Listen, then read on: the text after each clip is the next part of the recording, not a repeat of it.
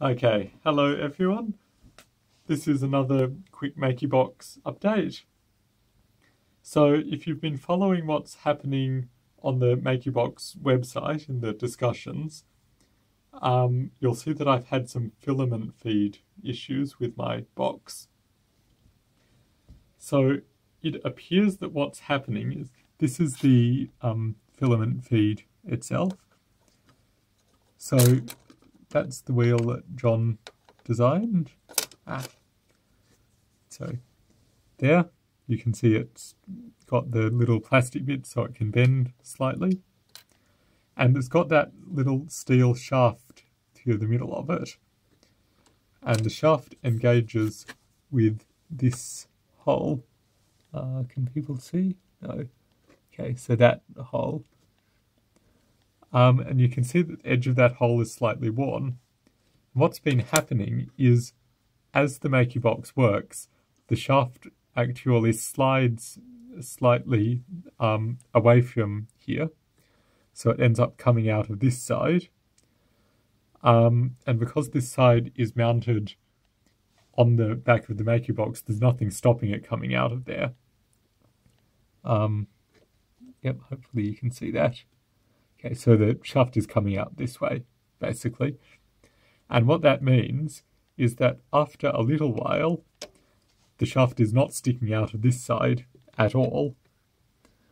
So it's not sticking into this part, which is meant to be sitting on here. And of course that means that the wheel is only supported on one side. And because it's only supported on one side, it twists away from where it's meant to be.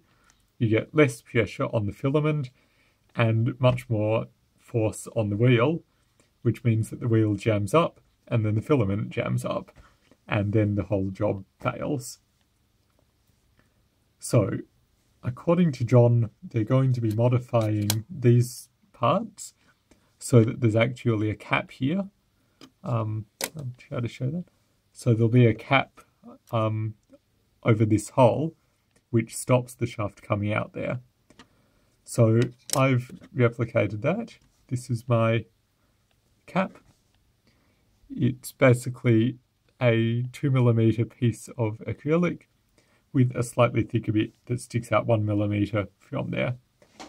And that will just sit like that, with the longer bit sticking into the hole.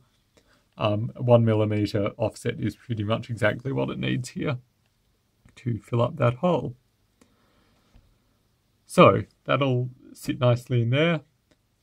And then all of that mounts back on the Makibox, and it shouldn't be able to pull the shaft out anymore. So hopefully that'll be the end of the filament problems.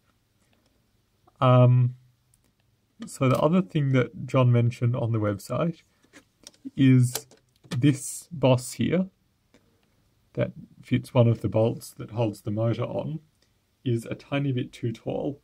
So when I measured it, at the two back corners here, the assembly was 11.4mm thick, and at this one it was 11.6.